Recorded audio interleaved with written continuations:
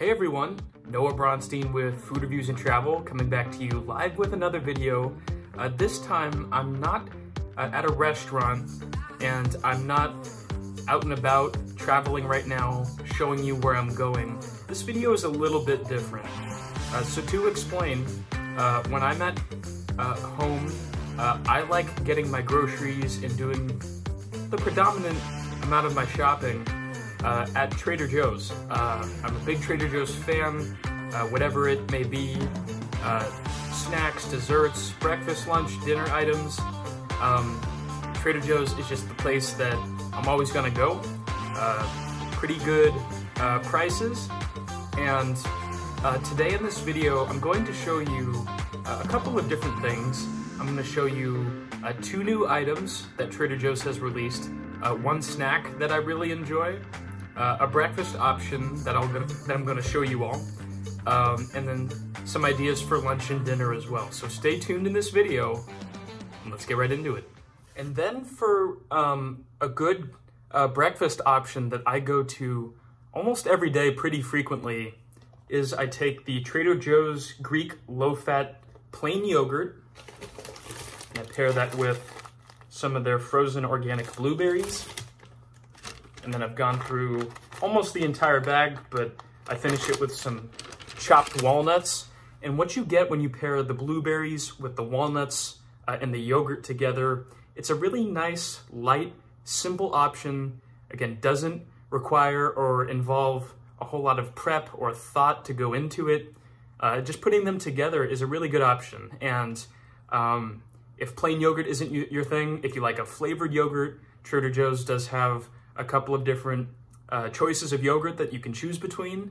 If you like a different fruit option, if you don't like blueberries, you could swap them out with something else that you enjoy.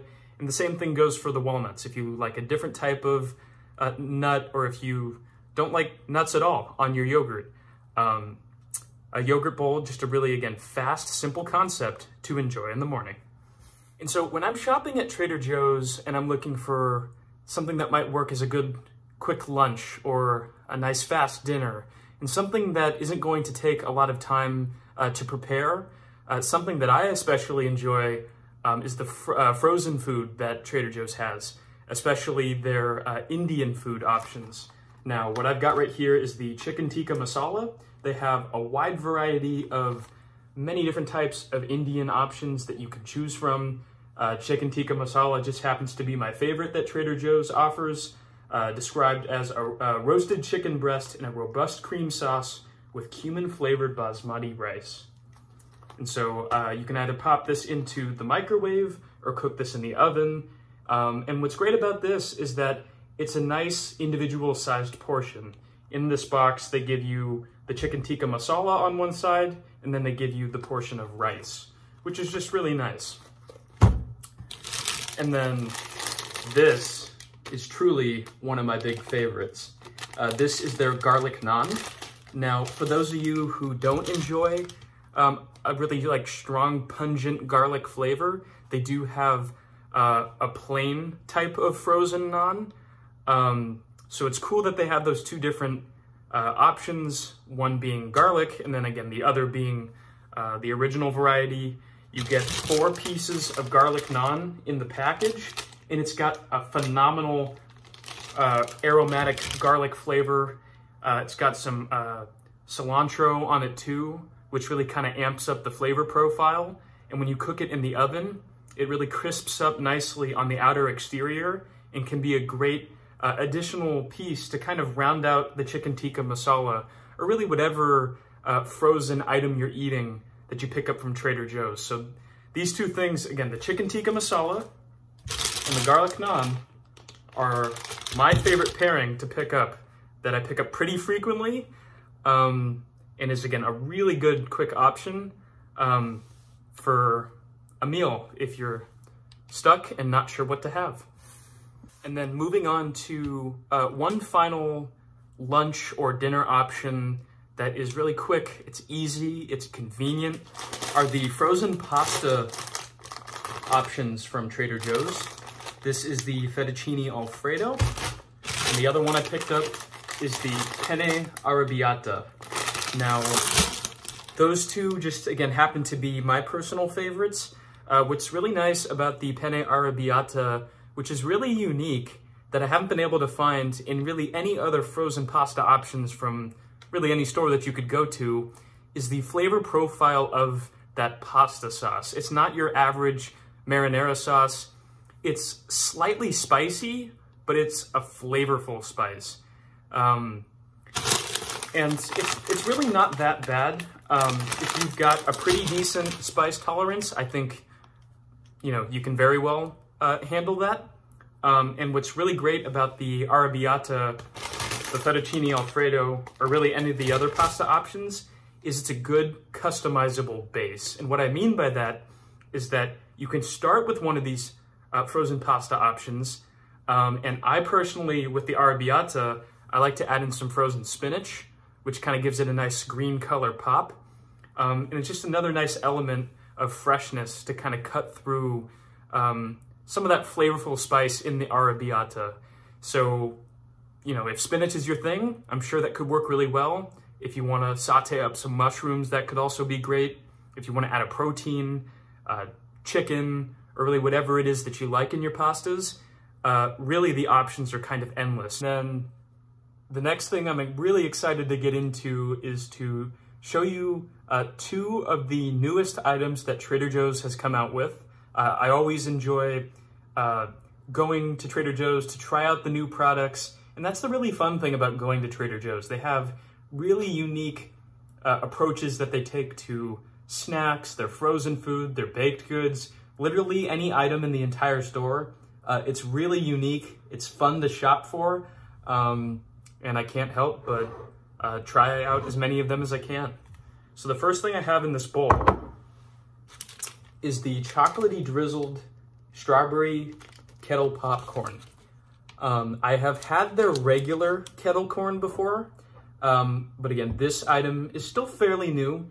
Hit the shelves pretty recently. And as you can see, drizzled with some chocolate, and I see freeze-dried strawberry bits on the popcorn as well. So let's give it a try.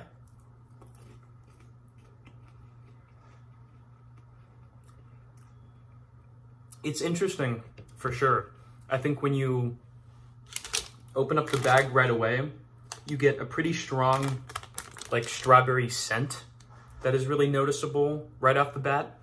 I think something that's a little bit confusing for me is I'm a big, like, regular kettle corn purist. The mix between, like, some sweetness and the saltiness that you get off of traditional kettle corn. But I'm not really too sure how I feel about the chocolate being on the kettle corn. I think, if anything, the concept is interesting, but I think the flavors kind of clash. I think if you, again, are a purist like me and you like the traditional taste of kettle corn, this might not be the thing for you. But if you like an interesting take on kettle corn, again, with some chocolate, and yes, there is a good strawberry flavor there as well, go to your nearest Trader Joe's because these won't last for long.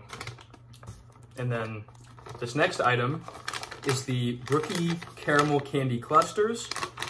And for those of you who are avid Trader Joe's shoppers, you might know their Brookie, which is a brownie and a cookie together as one dessert that they sell in their bakery aisle, which is very good. But this is a different take on that. You see on the back here, it shows you the different components of this candy cluster. Chocolate chip cookie pieces, sea salt on top, kettle cooked caramel, crispy brownie pieces, and dark chocolate. And so this is what they look like. The chocolate on the back, the caramel on the front. Let's give it a try.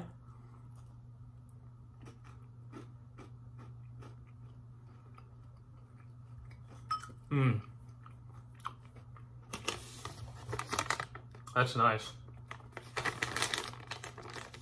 I think what you should know prior to buying these is that the caramel, it's like a really predominant texture and flavor right off the bat. It's pretty caramel forward.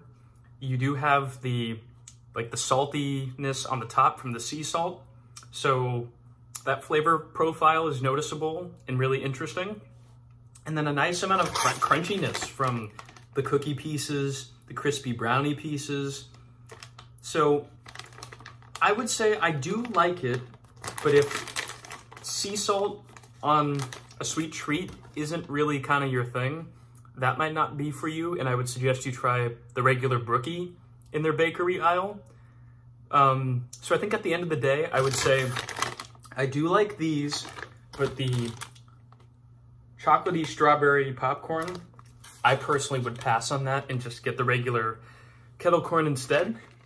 This is not new, but they have had this for a while, is the Trader Joe's Inner Peas, crunchy baked green pea snack. And I do like these.